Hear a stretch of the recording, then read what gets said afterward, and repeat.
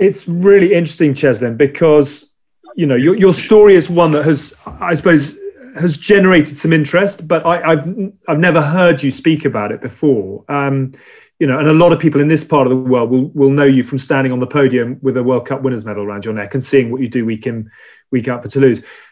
I just wonder if we could elaborate a bit more. I mean, from standing on the top of the world in your the sporting greatness that you've now achieved to where it all began. I mean, can you tell me a little bit more? You touch on the drugs, etc. You obviously were very well supported by your family, but tell me more about the community that you grew up in and whether that was a frightening experience, whether it was just what you knew, whether it was something you always wanted to escape, and sort of how that sits with you now, how often you think about it. Because I have so many friends and family, obviously, back home, I definitely think about it probably most of the time, each and every day, because, man, the way I grew up was, obviously, as I mentioned, the drug abuse, the crime, gangsterism. I think as a young kid playing in the streets, and all of a sudden, all the years, just gunshots and people like firing bullets in daylight. It's definitely scary. It's things I've seen with my own eyes. It's things that I wouldn't want any other young kid to experience as well, if you can put it that way. But yeah, that's just the way I grew up. A community where obviously gangsterism has been massive, with the gang wars, the drugs, and gangs just fighting each other in daylight, fighting each other with guns.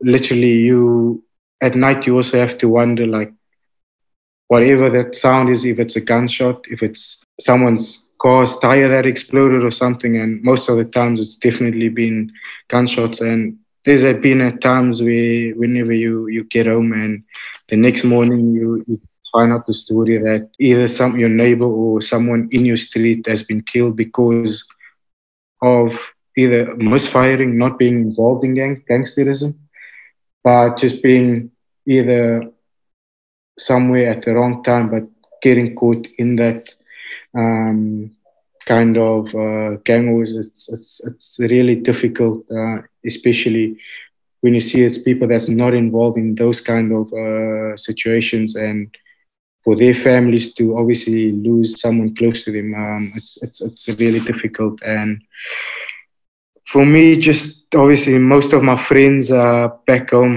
that I grew up with, and going back in last year during the lockdown period, obviously being blessed to be back in South Africa for the lockdown and the whole COVID pandemic. I had the opportunity to obviously go out with a foundation that I'm part of to serve and give hope to other people. And man, like, wherever I go, in whichever community, like, there's so many people that I recognize that I grew up with that they basically don't have anything.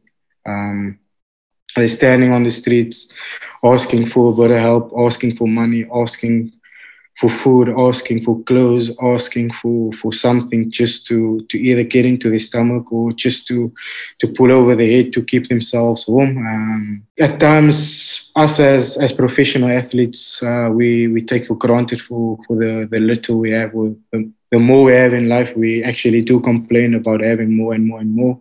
But I think that definitely opened up my eyes, because, man, you can't complain about anything as a professional athlete. There's people out there that's 10 times worse off than what we are, and they just out there fighting and hoping to survive for the next day or survive the day they're in.